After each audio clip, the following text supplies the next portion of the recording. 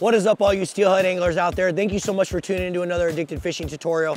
Today, we're gonna teach you everything you need to have in your backpack and in your gear to be a successful bank fisherman when it comes to catching steelhead, and that's coming up next.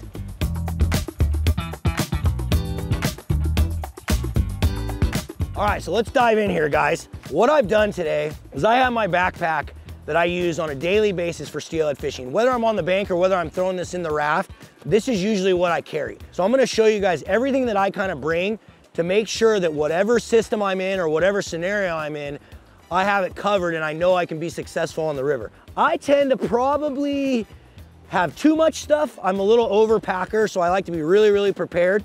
So keep that in mind when I'm showing you all this stuff. But the moral of the story here is the more you have, the better you're gonna be prepared for any scenario you run into on the river. So let's start on my little side pocket here. I got some of these Steely yarnies. One of our good buddies, 𝗛𝗘𝗟𝗣 makes these. This is what's called a puff. So I'll use these when I'm bobber dogging, or if I decide to do some drift fishing at all in certain big runs, I'll make sure that I have those. And I'm just gonna rig those up with like a size 2 addicted bead hook or something like that. Next, I got my little addicted eggs. So these are very similar to the Jensen egg that was made way back in the day, but different. They're our version of it. So these come non-scented. The reason these come non-scented, a lot of rivers, especially in the Pacific Northwest, have gone to no scent, no bait. And so we give you the option to be able to use these and not get a ticket. But also, if you want, you can just unscrew the jar here. Ooh, need to work on my muscles there, addicts. You can unscrew the jar here. You can take Addicted Pro Cure, you can take any sort of addicted salmon blend, our winter chrome blend, squirt it down into the jar, and these beads are gonna do a really good job of absorbing the scent. So these come in a little strand like this, and basically you can just take one off at a time, and you can fish those either as a single little 6 mil bead, or you can fish it tipped with your jig. Always keep a couple different jars of these. We got the red haze here, and then we got the nail polish pink, just to have a couple different options. Oh, I almost forgot. You gotta start with a good backpack, guys. So this is our addicted 25-liter backpack, manufactured in partnership with Mustad. We spent a long, long time on this backpack, guys. I made an immense amount of changes. It's fully waterproof. It has the 3/4 zipper, so it goes all the way down here and allows you to be able to get into your backpack a lot easier.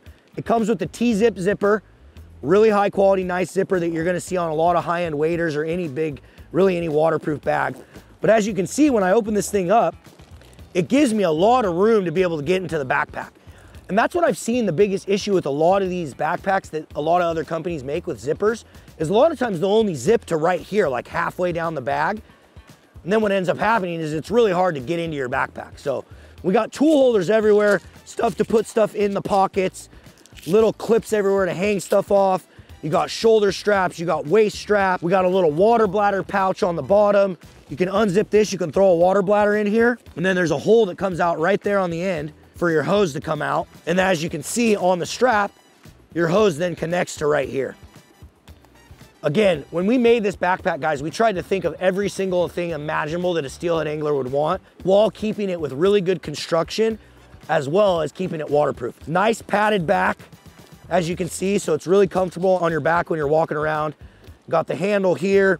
We got the front little Velcro zip, Velcro patch you can put your jigs on. T-zip pocket right here, guys, with the clear thing if you want to put your phone in there, maybe your fishing license, throw whatever in there. Inside the bag, guys, we have a ton of different like pockets, zipper pockets, Velcro pockets. I'll show more of that as I kind of start to dive into the bag. But step one, make sure you have a good, nice waterproof backpack when you're on the bank fishing. You don't have to get our addicted one. Obviously, I'm biased because we made it, we designed it, but there's a million companies out there that make really good waterproof backpacks. Just do your research, explore all of them, find the one that you think's the best. Okay, let's start diving in. So, first things first, everyone out there knows Marlin hates beads. The main reason I don't like beads, guys, is because I just feel like you lose a lot of fish on beads. You hook way more fish. Don't get me wrong, there's no question, there's no doubt in my mind, but the hook to land ratio sometimes really sucks. But regardless, you gotta have them and you gotta be prepared. So, I got a little Ziploc here. This is a trick Jordan taught me. A lot of times when I have my pre-tied leaders, I'll put them in Ziploc bags. So I got a nice pre-tied leaderboard here with some soft beads. These are DRO, custom addicted soft beads. You can get these on our website right now if you guys want, but they're really nice. Randy Bonner, the author of the Bead Bible, he's the one that designed, tied, and made those for us. And then I got some pre-tied yarnies. Again, bobber dogging, drift fishing, anything like that, I'll use yarnies. And then I just got a couple extra floats in there. But again, nice thing about these Ziplocs is you can throw these leaders in here and they don't tangle and mess everything up. So, pretty convenient. Okay, next, I got my spinner box. Just an insane selection of spinners, guys.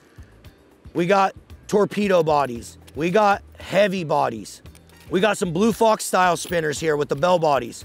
We got spinners with hoochies on them. Again, the idea is just to be fully prepared with everything that you may need on the river. I got an array of colors, anything that I may, if Jordan starts smashing them on a blue and silver spinner, I got it in my box and I know I can put it on. Okay, let's see what's next in the bag of goodies. Okay, this is kind of just a smorgasbord box. So this is just a lot of different gear. Shout out to the Sluts Anglers Association. Those guys do amazing work in Southern Oregon to keep our fisheries open. So shout out to those guys. We got a nice little good box here. I got some inline weights for float fishing. I got a good little selection of sink it jigs in different colors. I got some of our addicted wormhead jigs. I got some of our addicted soft bead collabs with DRO. I got a bunch of addicted bead hooks here. Some little accessory packs with extra weights and stuff for our fixed floats. Just a nice kind of little hardware box with a whole bunch of different stuff in there to keep you prepared on the river. Next, another little smorgasbord box. We got some 1/0 hooks. I don't know what I use those for, but I got them in there just in case. A bunch of extra surgical tube for our addicted fixed floats. I got a few addicted fixed floats in there. A bunch of extra weights. I got some split shots. I got some little mini beads in there for floats. I got a couple just random floats that I may use on different rivers. Like if I'm fishing really small creeks, I may go to a very fixed, small presentation. So again, just making sure that you have a good selection of floats in all variations and all sizes. Tons of extra hardware, tons of extra hooks, tons of extra surgical tubing, just everything that you may need to be prepared. Next box.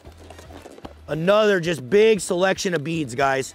So a lot of these are incognito beads from Lured. Ton of different colors, tons of different variations. This is one of my favorite, the Cameron Black bead. I got some extra bobber stops in here, guys. I got some of the Mad River soft beads. Some Dave's Tangle Free for when I'm bobber dogging or float fishing.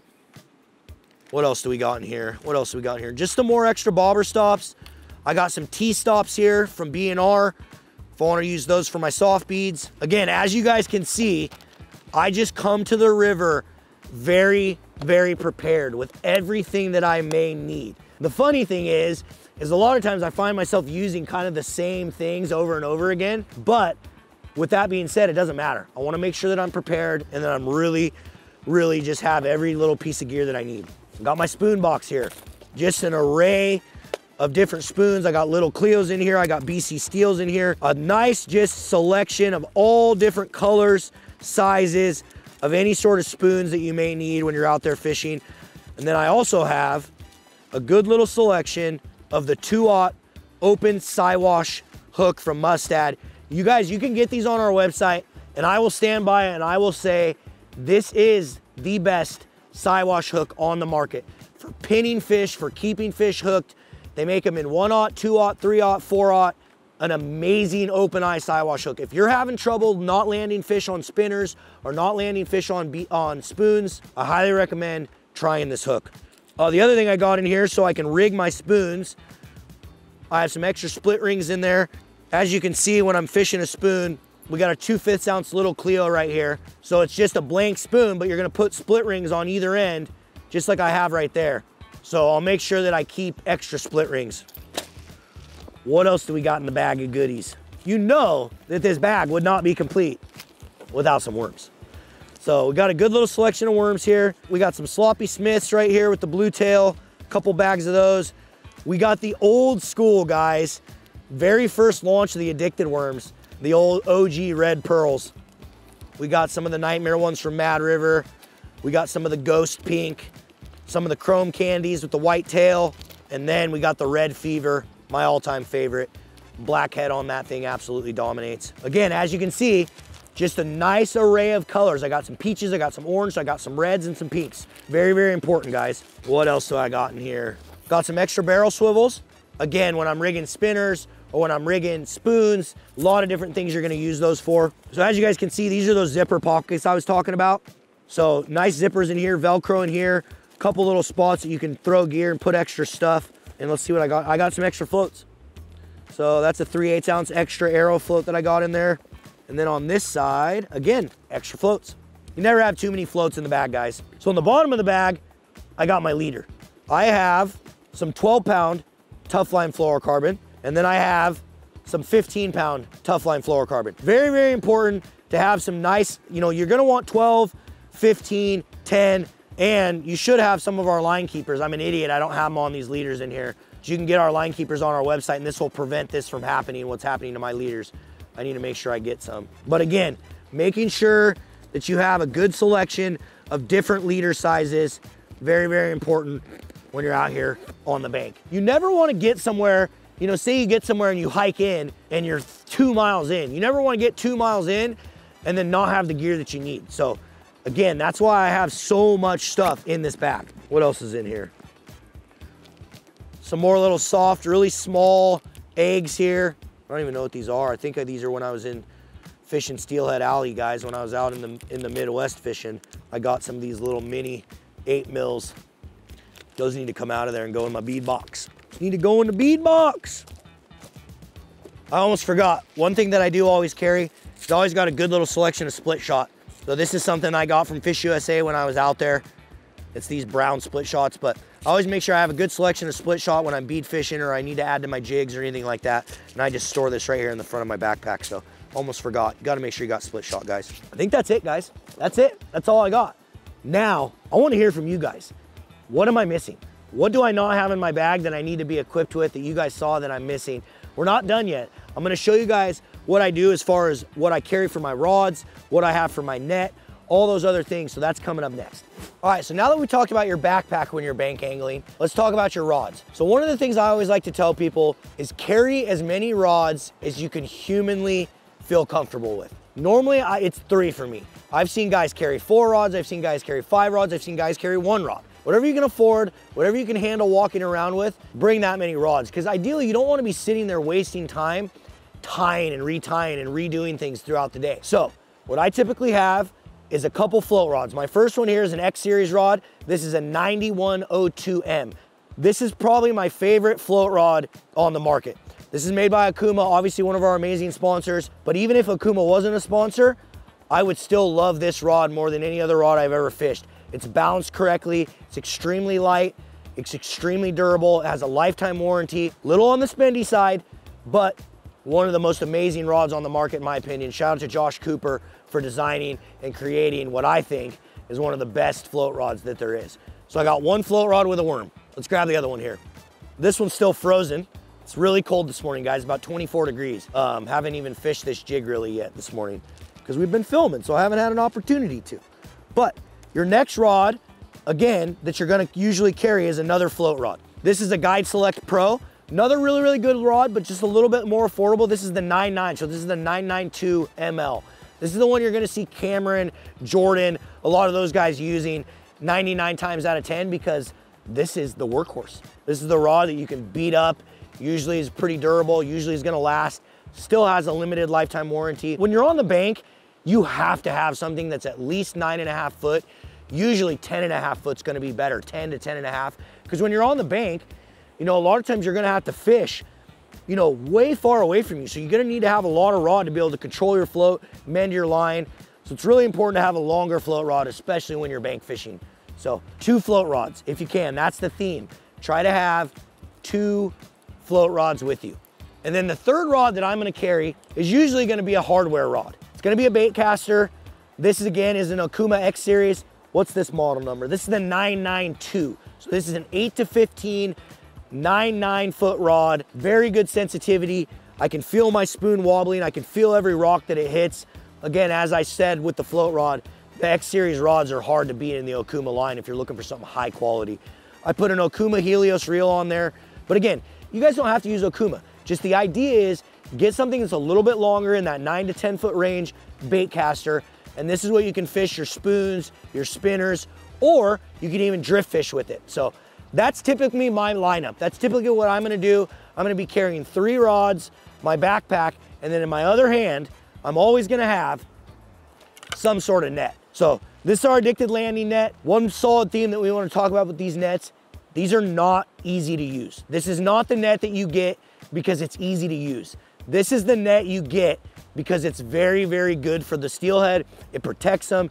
Once they get cradled inside this and the net wraps around them, they tend to not flop around or get all crazy. Also, gives you an opportunity to get good pictures, get good measurements because we have a measuring tape on the net.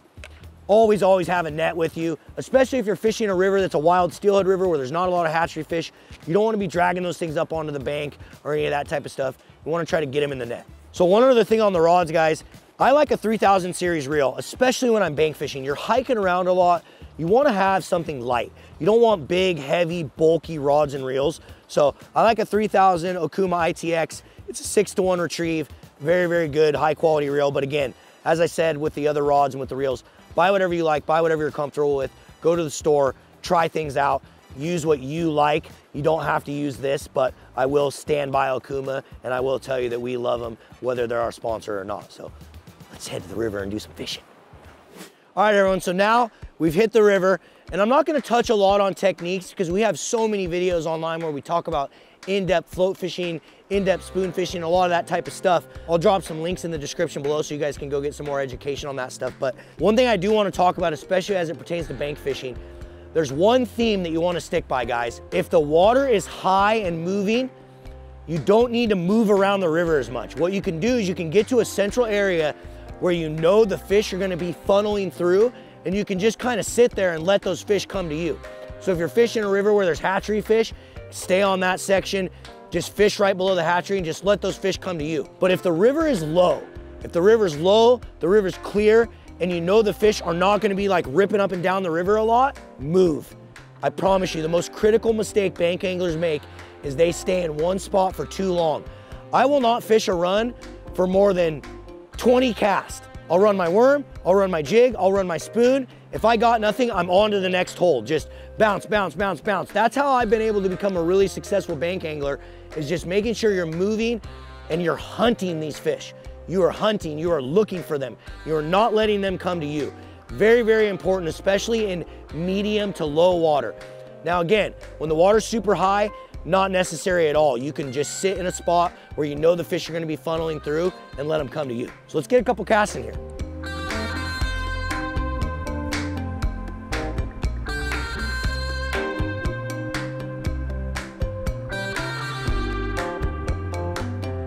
All right, everyone, so I made a few casts with the worm, and now I'm gonna run a spoon through there. Again, like I said, I'm gonna just run 2 or 3 presentations through the hole, and then I'm gonna move.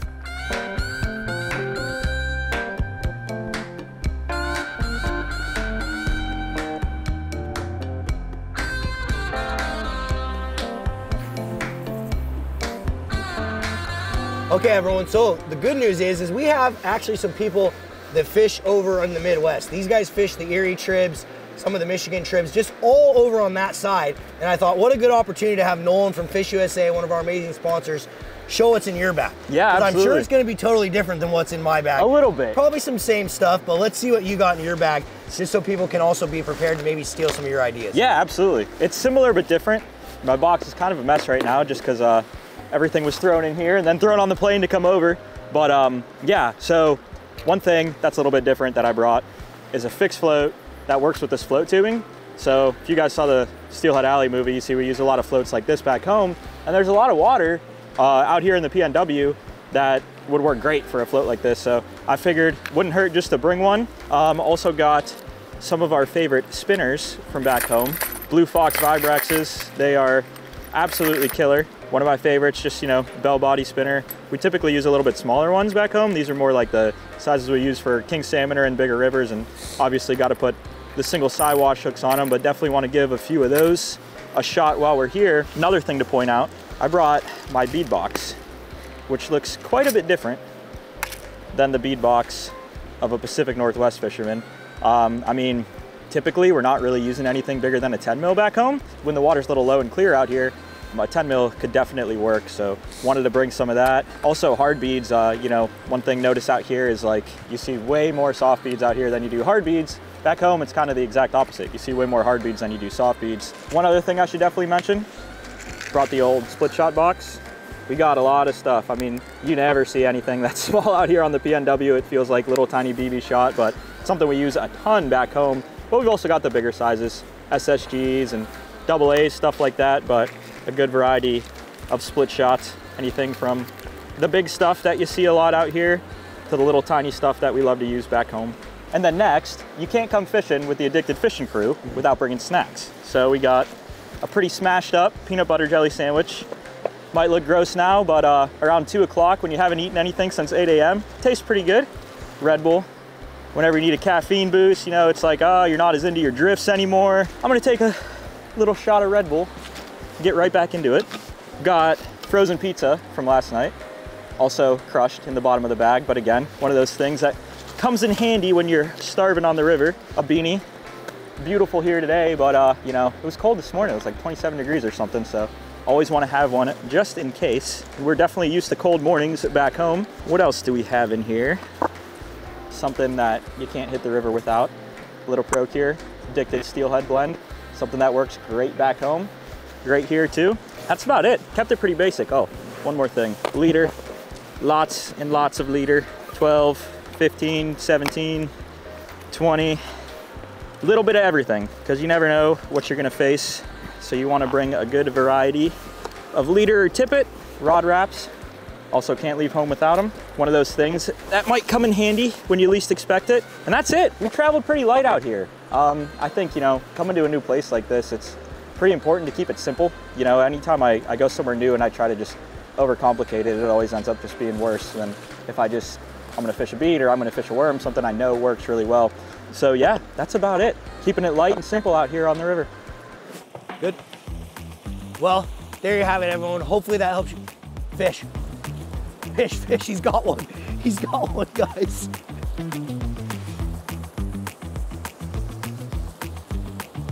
Just keep pressure on him and start walking him down. Is he big?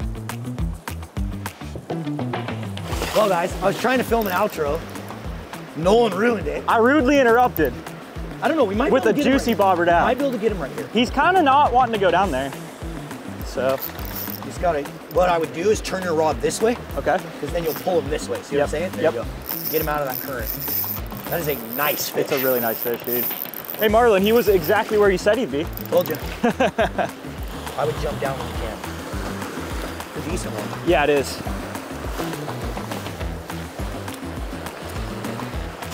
Oh, baby. I'm getting the shakes. Ready? Yep. Big old hen. Let's go. That is a big hen. Really nice hen, dude. Oh! It's a big hen, dude. How big do you think that is? I don't know. It's a good hen, though. That's a good hen. As I said, it was literally exactly to the T where Marlin said it would be. Miss America doing work. Is it a buck? That's a buck. Yeah, cool. Well, addicts, thank you guys so much for watching. We appreciate you so much. As I said, hopefully this little tutorial will help you guys get out on the water and know exactly what you need to be successful, just like Nolan was right here on the bank. We appreciate you guys so much for watching. We wouldn't be able to do this, we wouldn't be able to live our dreams if it wasn't for you guys. And I have some exciting, crazy news to announce on a very, very future video. Something I've been chasing for 12 years finally happened, and I can't wait to tell you guys. So stay tuned for future videos. I'm gonna be sneak peeking it out, but let's get some B-roll of this fish, let him go, and we'll see you guys on the river. 31, 2, 3, 4, 5, 6, 36 inches. Dude, let's go. 36 inch buck. PB on the first day.